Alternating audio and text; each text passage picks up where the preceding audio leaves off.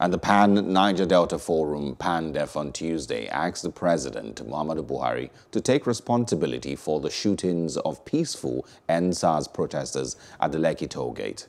PANDEF also called on President Buhari to order the immediate commencement of actions that would bring the perpetrators of the dastardly act to book.